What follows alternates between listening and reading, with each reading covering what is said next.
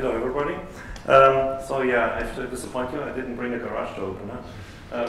But the talk is remotely related to garage door openers because the garage door opener is one of the simplest machines that is controlled by a PLC. Who knows what a PLC is?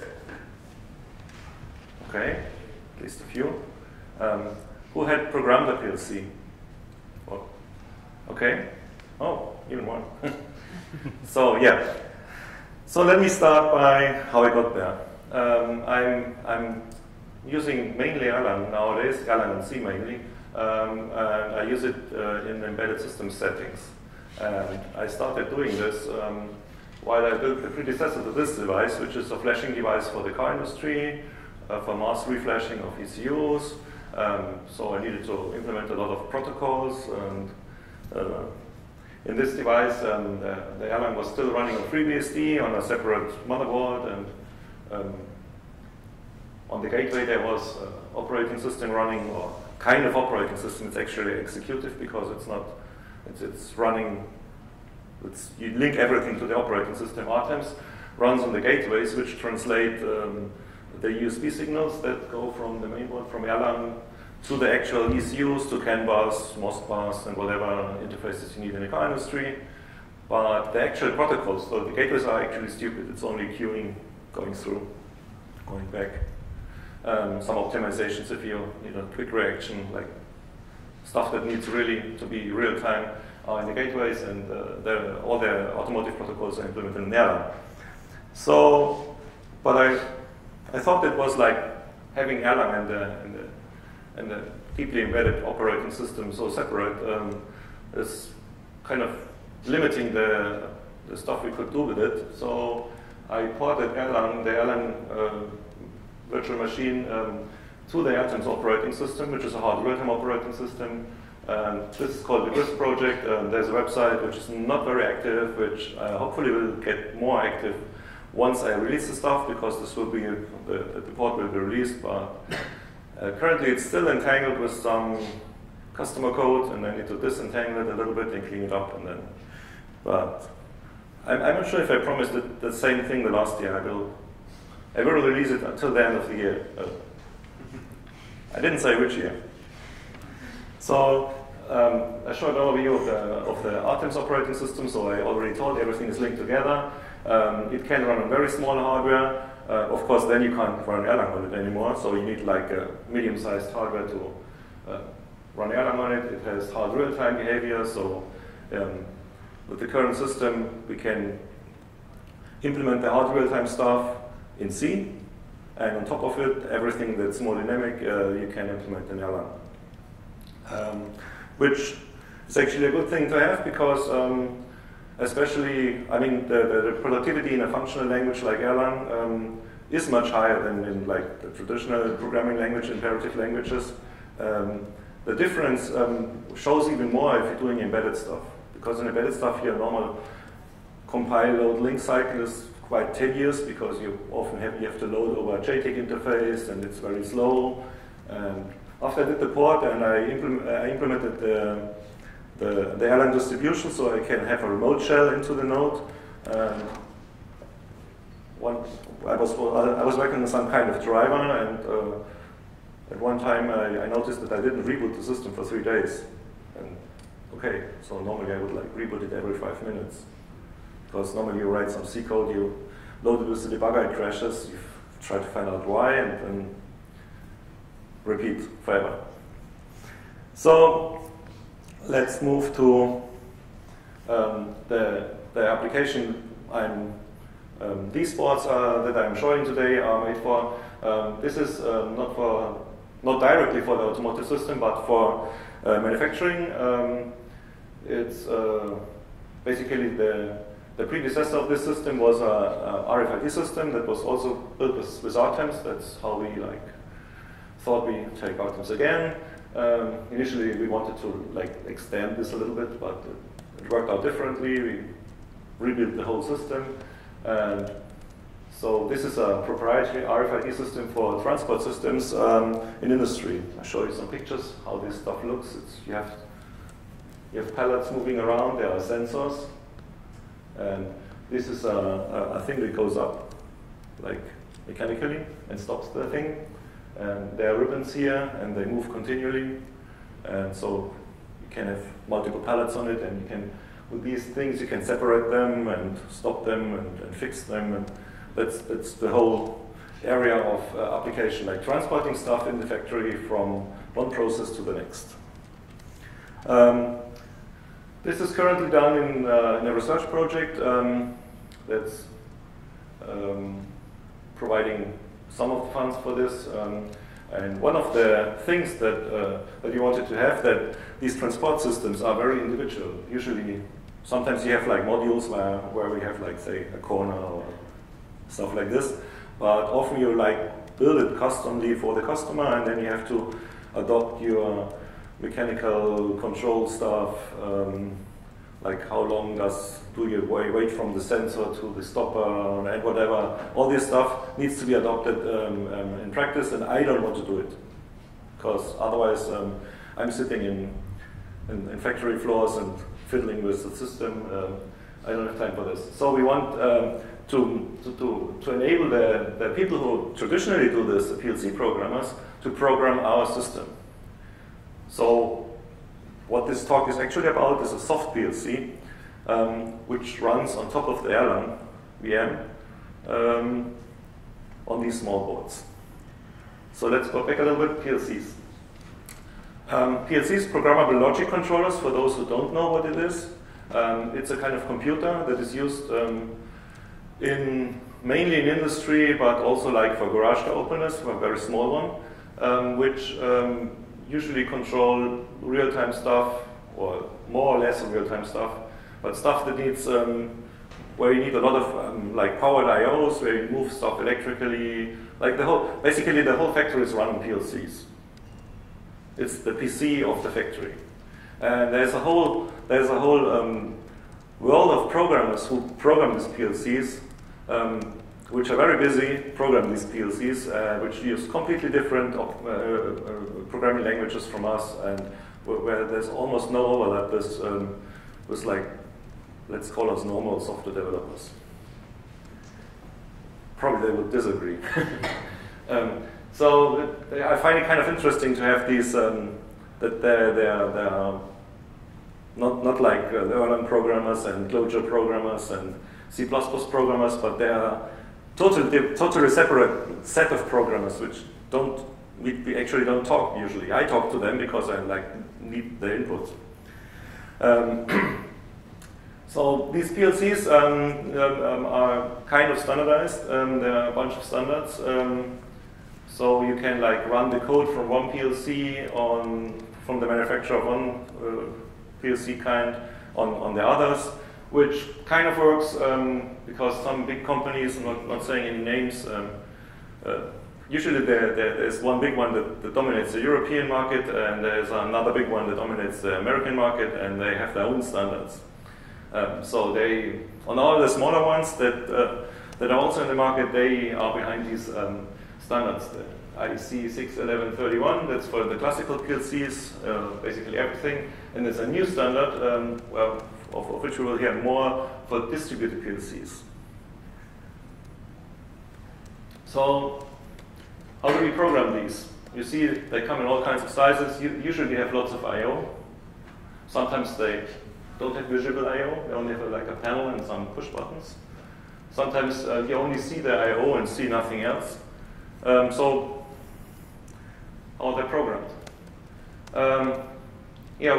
That's how it started. Basically, this kind of diagram. Because the PLC was invented, I think it was invented for Ford, because in their first factories and in the 1950s, they had the problem that every time they had to change something in the process, everything was controlled by basically relays, time delay relays, and they had to bring in the electrician to rewire everything.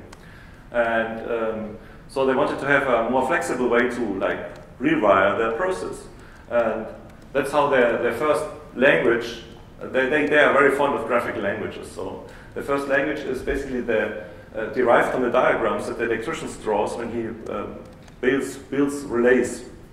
So we have this is a coil of the relay, and that's a switch. And basically, if this coil gets current, the switch closes. And the current runs from left to right.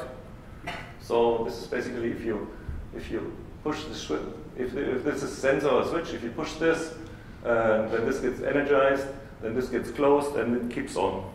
Industrial start-stop. Then next they had a assembler-like language. By the way, this is still in the standard, even the relay stuff, and it's still used. Because some people like this. For certain applications, it's a nice way to program the stuff. In the same standard, there is also a Pascal-like language called structured text. It has a Pascal-like syntax, where you have like, yeah, you can see it's Pascal-like. And there's other similarities. And there's also a graphical version of this. You can basically write the function blocks here, or basically this is the graphical code for this in this case. And usually you have a mix. You have more complicated stuff that's more feasible for writing like an actual program because it's too complicated. There you have a program, and then you put it in a block like this, and then you arrange the high-level blocks. You just rewire for configuration. There's also a sequential function chart that's derived from Petri nets. That's transitions, and it's a kind of state machine. So if this state is active and this condition gets activated, then it goes to the next state, and you can have like the diverging and converging transitions, so both states. And yeah, that's mainly the highest level in IEC 6.1131. So for the non-distributed PLCs.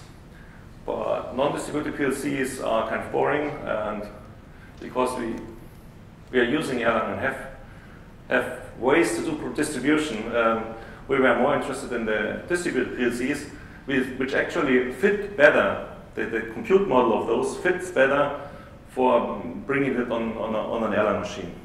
In a distributed PLC, these blocks you saw before are augmented. They have a head now. So what we have now is like IOs. That's input variables. That's basically parameters. That's the output of the of the block, and you can have multiple inputs, multiple outputs. That's quite usual. Here we have only one output, and in addition we also have events.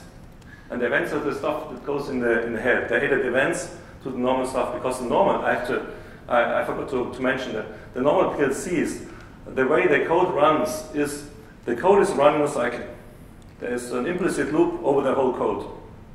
And if your code gets too complicated, the cycle gets slower, so it doesn't react fast enough, and then you need to buy a bigger hardware. That's about it. It's only cycles. Global variable cycles very messy. And for distribution, this won't work anymore because you can't like translate these cycles very well on the wire and the global variables. So they added events, and now the blocks don't run in cycles anymore. They don't run at all. They only run when an event comes. So if an input event triggers, then the code here runs, and the output event is triggered after the code is run, or while the code is running. And these events are connected to the inputs and outputs, which means that these inputs are only valid if this event comes. That's an important thing to do, because otherwise you would have like to still pull the data values. So the data is connected to an event, and this is only valid when the event actually triggers, which makes it quite feasible to map this on messages, which is what I did, of course. Basically, an event plus the associated data is a message. Let's look how the code actually looks only shortly. You have the code starts over there. You have like a function block. It's called voter. It's basically the code for this block. You have some input events, and the second input event, the vote event, you can see it has a with statement. That's basically the connection to the data, and then you have output events, also the with statements. Then you have the actual input and output data, and then we need some code. There is an implicit state machine in these blocks, so we have to specify our states, the ready and the voted state, associated with the state is a piece of program, a piece of algorithm. It's called the algorithm, which runs when the state is entered. So every time we go into a ready state, the reset algorithm is entered. And the thing after the error, that's what happens when the reset algorithm run, then the ready output event is triggered. So here we specify which input event. No, we don't specify the input events. That's the next thing. We specify just the states and what runs when we enter the states. The transitions, there I have the input events. Basically, you have transitions, state transitions. It's basically a textual state transition diagram. So we have this state goes to that state, and on the right end is the input event which triggered this. On the right hand, you can have complete guard expressions. You can have basically an event combined with some Boolean expression on the variables. And you can even leave off the event. And this doesn't trigger by itself, but the stuff that's triggered without the event can be triggered by a different event. Because these are like triggered, they're searched by priority, like the topmost is searched first. And also, after a transition is gone in the state machine, then we again go through the transitions when we're done with the state. We go through the transitions, and then we don't have an event because we already consumed our event. And then everything that has an event can also trigger. So then here we have the algorithms. The voter is basically a majority vote. That's a block that's in all the beginner's books of these PLC stuff. So I just took it. People seem to need this stuff in PLC applications. So before we dive deeper in how I actually bring this on the Erlang machine, I show you the application. That's actually, you see over there, you see the red loop. See the red loop here? So it's the same boards, and they actually, this is a transport system, and that's only this corner. That's how we started. Like this summer we had this corner, and it's the first actual demo to the management where we showed this. And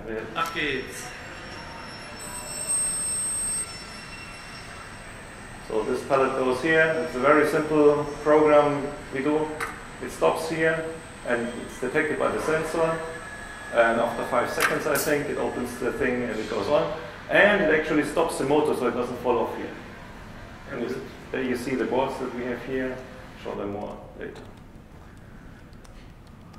So in the meantime,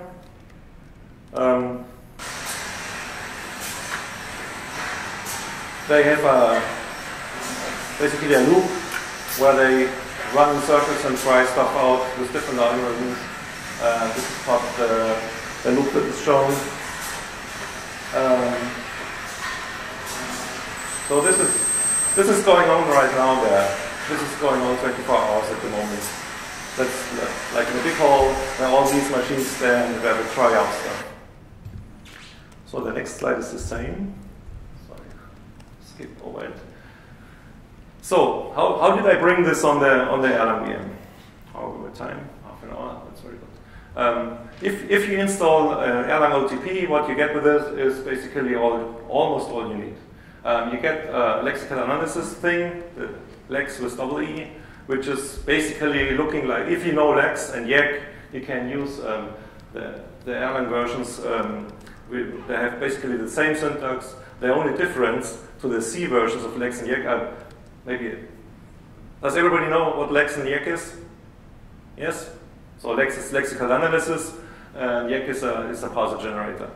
And in the Erlang versions, you can actually just write Erlang code in the attributes, which is quite convenient because if you build a compiler in C, then you'll have to write a lot of management code, like symbol tables and stuff like this. And if you are on a higher level language like Erlang, functional language, with higher order function and stuff like this, it's much easier to write a compiler because you don't have all this management code, and then you can have like higher order functions that traverse your abstract syntax tree and modify stuff, and you can have very very tiny passes over there in the compiler, and it's very convenient. And what after these passes, what I actually generate, because I want the code that's written by the PLC programmer to actually run on the Erlang VM, together with the rest of the stuff that we develop. Because there's lots of other stuff going on. There's the RFID reader going on. We have a distributed cache of the RFID contents in the network. We are planning to do online planning, AI, optimization of the factory stuff. This is all done in Erlang. I mean, the whole routing stuff is normally done by PLC programmers. They actually write routing algorithms in PLC. It's crazy. It's really crazy. So what we do is we do only simple things in the PLC stuff, just like move the parts. And all the high-level stuff we keep in Erlang. And so since we want to run it on the Erlang VM, we somehow want to produce Erlang code. So we could like generate Erlang code, but there's actually something much nicer inside the Erlang compiler, because inside the Erlang compiler there's a hidden internal language which is called Core Erlang, which is a much simpler functional language, and which very simple scoping rules where you have let. Basically, you have let this in that and in that and that. So you have very clear scoping, because the scoping in Erlang is kind of, I wouldn't say it's weird, it's complex. Weird. Yeah, it's weird. Okay. So it's much easier to generate this code, so there are some challenges generating like code for an imperative language into a functional language, because, for example, if you have an if statement and you have like two branches, and let's say I set a variable before the if statement, so it has a value already, and then in the if statement only one branch I change the value, and afterwards I still use the value. So if you want to like transform this in a functional language, it doesn't work anymore, because it's like you have to think about what you do. So you could basically have to, everything that's after the if statement, you have to put into a known function basically and pass the stuff as parameters.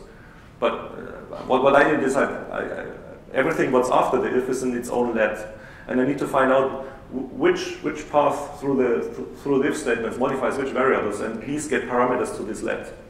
So I can transform the imperative and this stuff to the functional stuff. With loops is similar basically. You generate the loop and you generate a function for the loop, and then you make the tailor recursive call. Quite similar like the list comprehensions are also compiled to an internal function. So let's look a little bit like the compiler, how the compiler is built up. It's a little bit simplified. There's on the left, maybe I need my pointer now. So over here, no, I'm not painting.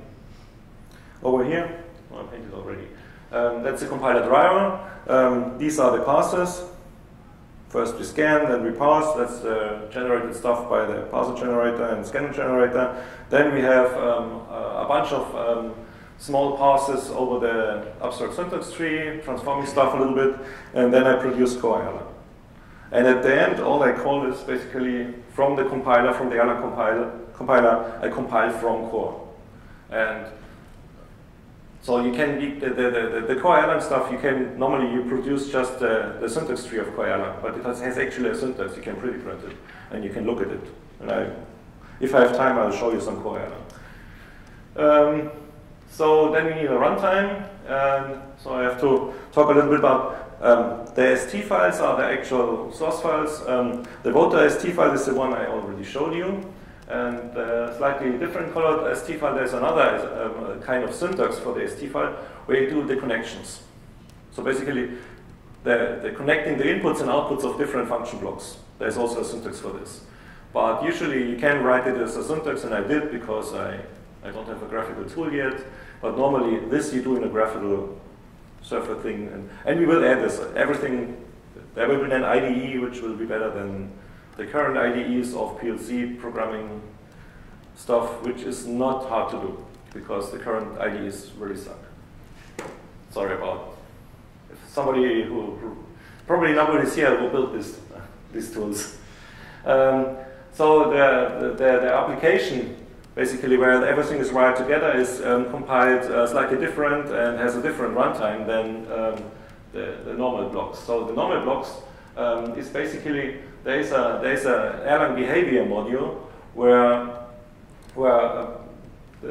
the actual server loop that goes on. So every function block is mapped to Erlang process. Since the Erlang process is so lightweight, we just don't care. You don't have to just run them asynchronously. Which has some extra challenges because you really notice that the people who wrote the specification for these languages, they are not thinking asynchronously. They are still thinking loops. They're still thinking, how do we translate this on our loops? Forever running synchronous loops. So it's interesting, yeah. But I think they won't like where it gets them. So this is actually the server loop, and this is the callback module that's generated by the compiler. And the application thing is a little bit different. There's a different behavior that calls into this, and also the supervisor calls into the application module to find out which function blocks it actually needs to start, because all these processes are, of course, supervised.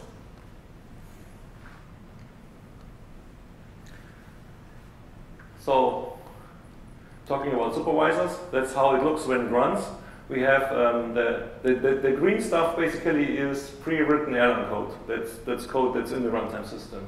And the reddish-brown stuff are the ST source files and for normal function blocks, and the lighter brown one is the application function block. Actually, this is the beam file generated by this. I just wrote it, yes? What does ST stand? The name of the language is structured text. Okay. Shortcut ST. Yeah. And so there is no standard file extension, so I just kept it. So what happens is basically when the supervisor usually here is also this is also the callback module for the Erlang application, for people who know how Erlang applications. Erlang application is a piece of code that has some servers associated to it, and which you can start and stop.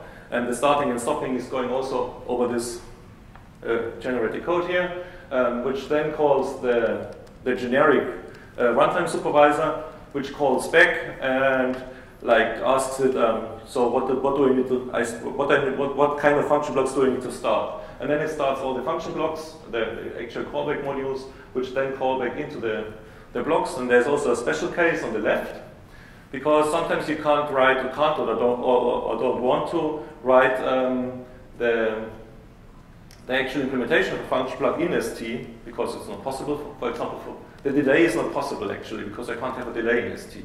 I need a delay block and external. And this is actually this is the standard runtime delay block here we're using. And so there's a different way to specify it. So you have an ST file to specify the interface, so everybody can look at the ST file and still knows what's the inputs and the outputs. And then instead of the algorithms, there's just a statement which says this is implemented in Erlang, and the actual callback module is this one. And that's the Erlang module which needs to observe a different behavior from the other thing.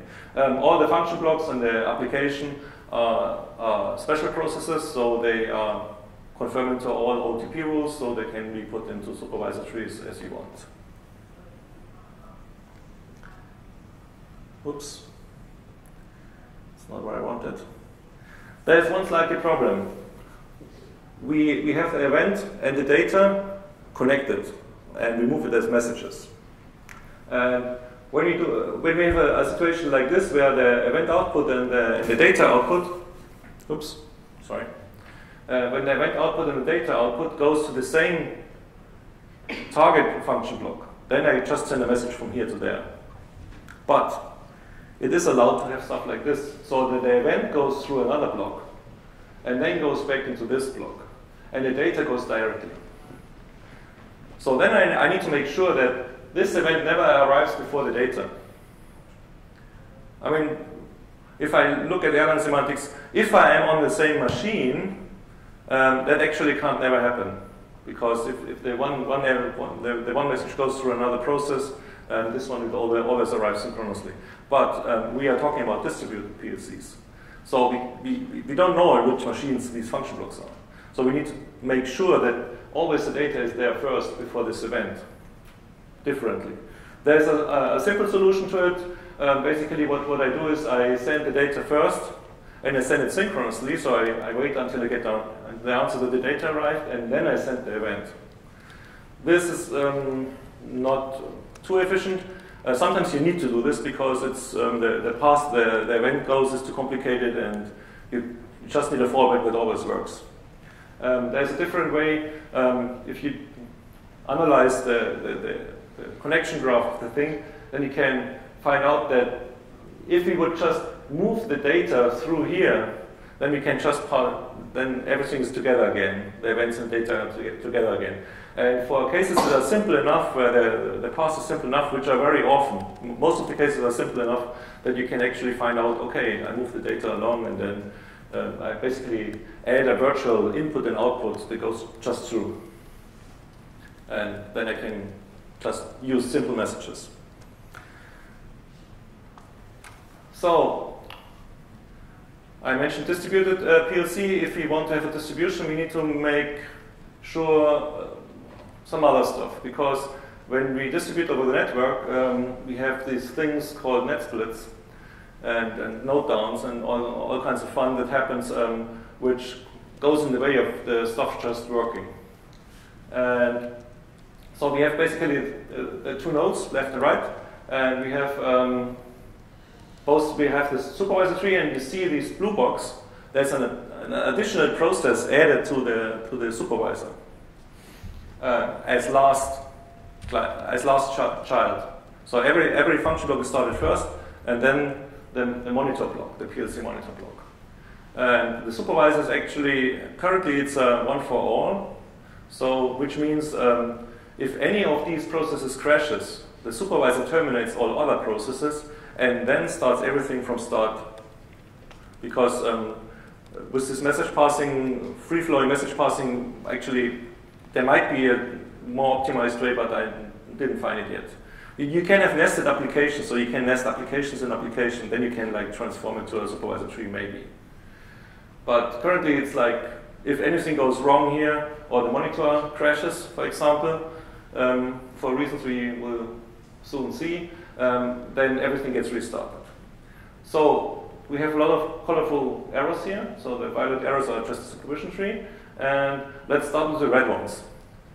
So what happens here? I only drew half of the stuff. You have to think it's symmetric. So the other side does the same, but then it would be even more confusing. So let's look at this. What happens when they start up? They register their function blocks, because the function blocks have names. The function blocks have instances. You can have more instances of one function block, so they are named. And currently I'm just using Erlang's global registry. This will not stay like this because the global registry has issues, especially if you have like more than 100 nodes. And we don't have that much computation power, so I'm talking a little bit later when there's still time. There's other ways to do distribution with Erlang and other registries we could use. But for the first version, we just use the global registry. Global registry means that on every node there runs a global module, and they exchange the name. And if you register a name, it's globally registered in the whole tree. And there's basically a collision detection. If a collision happens, then you can it either shoots one, or you can like pass a function that gets called, and then you can decide which one has to go away.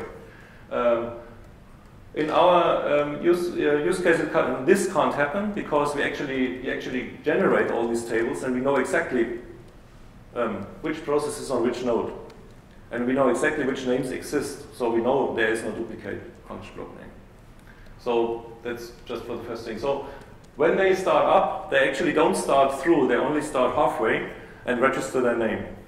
And then they wait for a start signal. So actually, now let's start. And that's where the monitor comes in. So next, let's look at the yellow things, or no, the orange ones. Yeah, from red to orange. The monitor actually waits if everything is registered. It waits for its own processes to be registered, because some process could be slow, and it also waits for those processes, for the other node to be registered in global. So when the monitor sees all the names it expects, then it sends start messages to all the function blocks, and then the actual action starts. So this is the startup. So with this we can handle, like, if we start up one node and the other node isn't there and we can't run. What happens if you split the net or one node goes down? The monitor is called monitor for a reason, because it monitors all the function blocks on all other nodes. Not the local ones, because our own supervisor takes care of this. But it monitors all the other, the remote nodes, the remote function blocks. And if any one of those goes, which we will find out after a while, not very fast, it's very slow actually, but this is tunable, then the monitor crashes itself. Because half of the application is not reachable anymore, so it crashes itself. And what I put in addition there, that you can have multiple PLC applications per node, and you can have a fallback application. So you can have a fallback application that only uses local I/O. Because the main thing why we want to distribute it is, we want to use the I/O of the other nodes. So we conserve I/O sensors and actuators and everything, so the whole thing gets cheaper, that's all. We want to save money. And so you can have a fallback application which then does some, like, emergency program. So this looks like demo time. That's what I have on the table for those who can't see it. So we have two nodes here. These are embedded boards running RTEMS and Erlang. They are connected with Ethernet. This is industrial Ethernet. So you see, it's like a little bit like the tail wagging with the dog. It's just little boards, but normally it's like, yeah, it's very robust. And wired to these boards are some actual actuators, LEDs, and actually we also have a sensor. This is one of those inductive metal detecting sensors. So when metal comes close, the signal goes through one. And you see, every node has its own actuators and sensors, and they're networked together. So let's start them up. So normally this startup goes in like 3 seconds, but and if I have network with 6 seconds, but we log a lot. And currently the serial console is still on, and it's synchronous because it's only used for debugging. And so we need to wait until all the log messages are output over the not connected serial console. Yeah, so it starts up in red. Let's be safe. 5 seconds, and then one of the traffic lights gets green. So that's actually traffic lights, by the way. And so since we have traffic lights, we need cars. So this one has green, so this one can go through. Nothing changes. But if no traffic is over there, and somebody comes here to the sensor and stands on the red light, need to trigger it right, then he gets green and can go. And if you have traffic at both sides, then it does like interchange. Everybody can go a little bit. So classic sensor traffic light. So what happens if the network goes down? Let's make it go down. Net split. So the first thing you see, we go to red.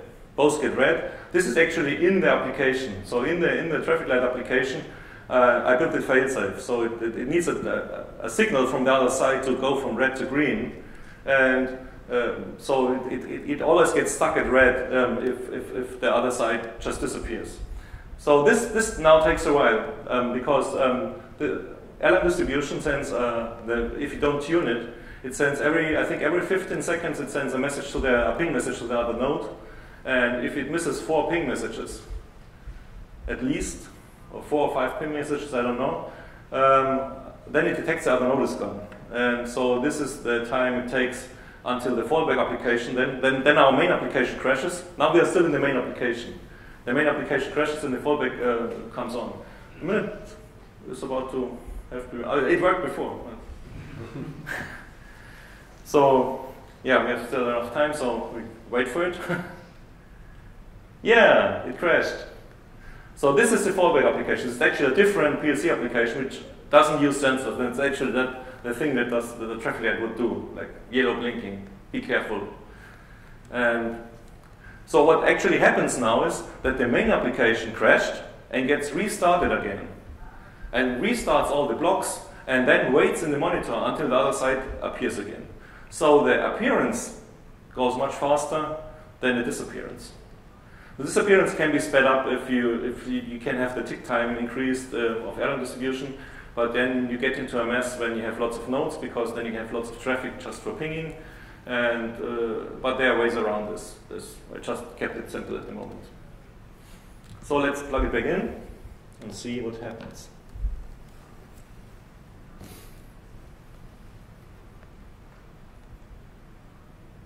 So it starts in red, so not everybody drives, and we have the first crash. Well, it works again. And yeah, I've run it for like quite a while now. Actually, before I talk about hard real time, I actually would like to show you some code, since there's enough time.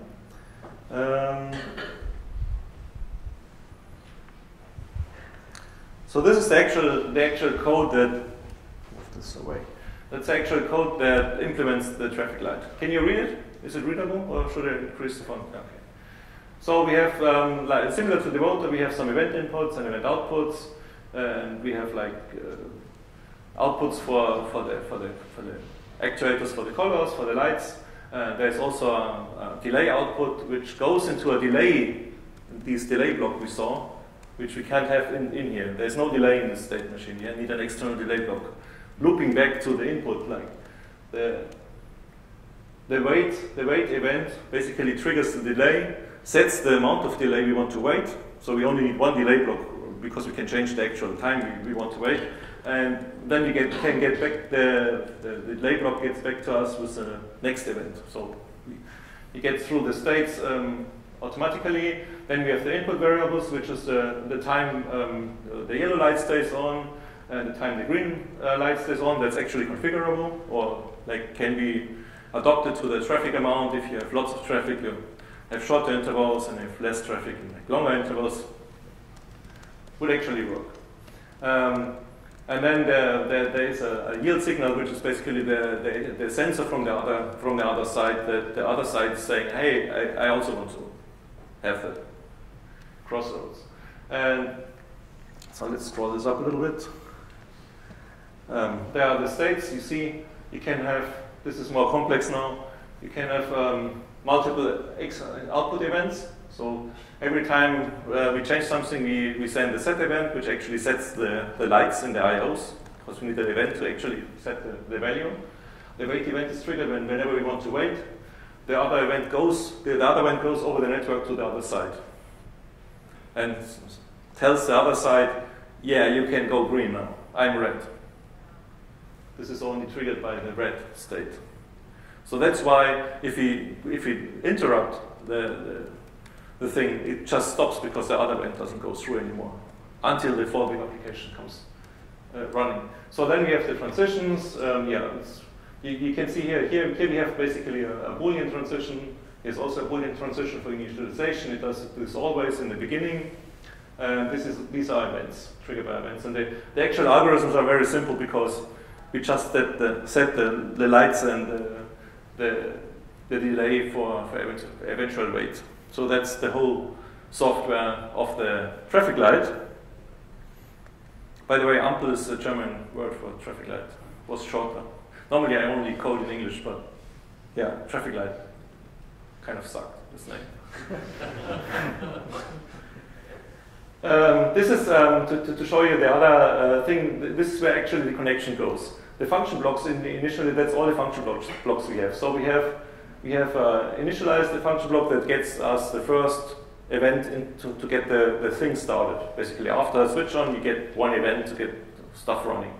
And then you have an initial delay for the initialize. So we wait a little bit until we go from red to changing. So we are 5 seconds red when we switched on. So we start from a safe state. And then the Mayo out and Mayo in, that's the actual actuators. Those are function blocks who actually map to the IOs on the boards. The sensor is the input, and in front you see the names. And then we have the function blocks. We have basically, that's the code you just saw. That's the ampl. And so we have 2 of those.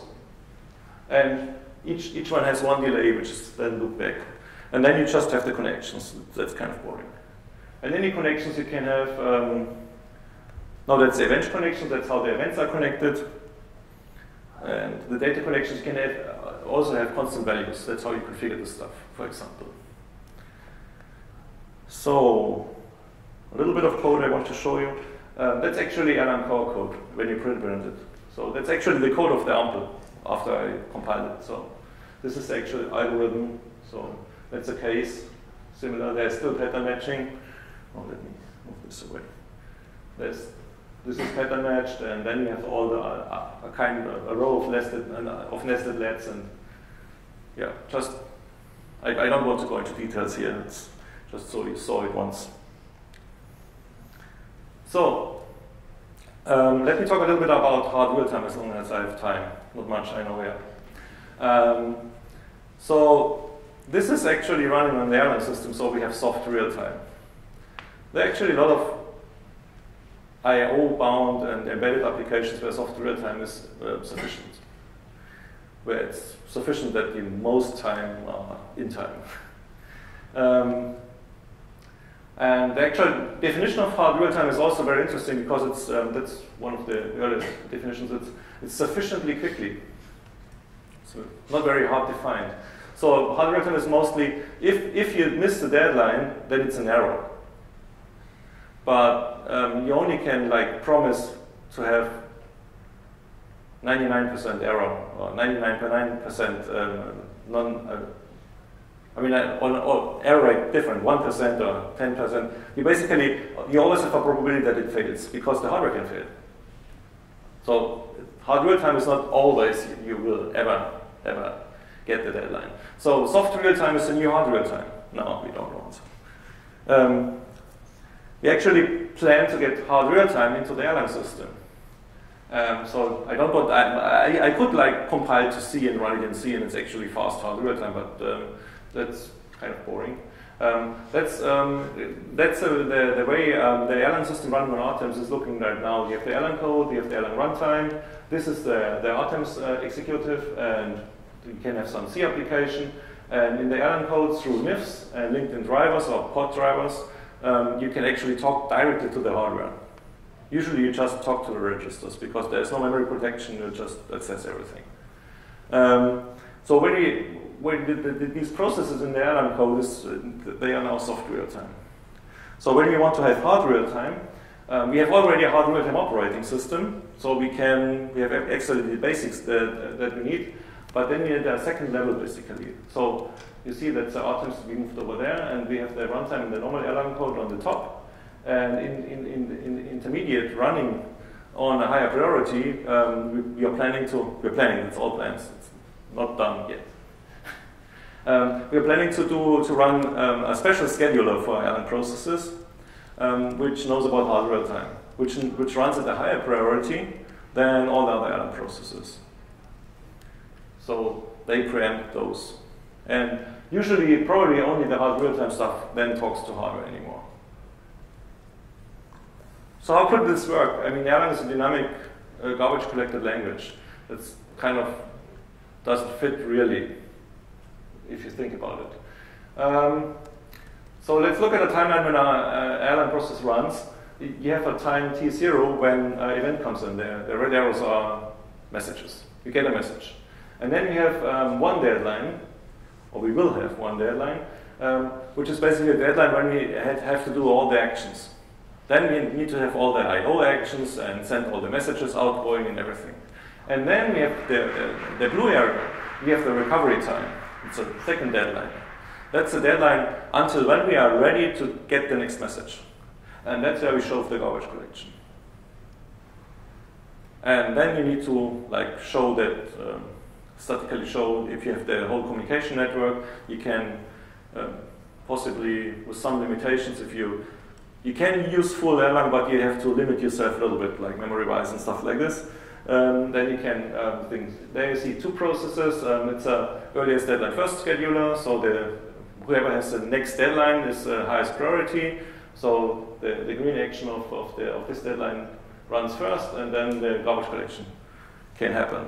Actually, the recovery time, that's actually translatable relatively easily to something the user understands. That's actually a message rate, the maximum message rate the system can take. So how do we want to do this? We have fixed two-part heaps. So we allocate the heaps in the beginning. We don't increase them. That's the memory we get. And we have two parts of the heap, two copies of the heap, so we can reuse the normal copying garbage collector of Erlang, which copies between these two heaps. The message mailbox needs also to be fixed size, of course, because growing message mailbox is not real time. It makes you slower if you have lots of messages to match. And you crash on all kinds of errors. You miss a deadline, you crash, you're out of memory, you crash, and you can have a very quick restart because you can just jump to the beginning, and you don't just reuse your old heap, you just throw away your state and jump to the beginning. And you can do this several times and have a counter for this in an interval. If this doesn't work, then you really crash, and then the supervisor comes in. So yeah, that's the last slide. You need different message behavior because of the limited size mailbox, and I'm actually in favor of implementing all four combinations because at least for three I have an immediate application, and one is, let's put it in for symmetry. So you can either crash the sender. That's, for example, if a normal Erlang process sensor stuff too fast, then it's his fault, so we crash him. Don't send me so much, crash. You can crash the receiver because the state in the receiver might be corrupt, and which makes it slow. So it can't take its message rate anymore, so we can crash the receiver. And then you can not crash anybody, but drop messages. And you can keep the old messages or keep the new messages. For example, temperature sensor, you keep the new messages. Because if you have a new temperature, the old temperatures, you don't care about it anymore for like a control loop. And that's this, and now we don't have time for questions anymore, probably. Only short questions, or talk to me afterwards.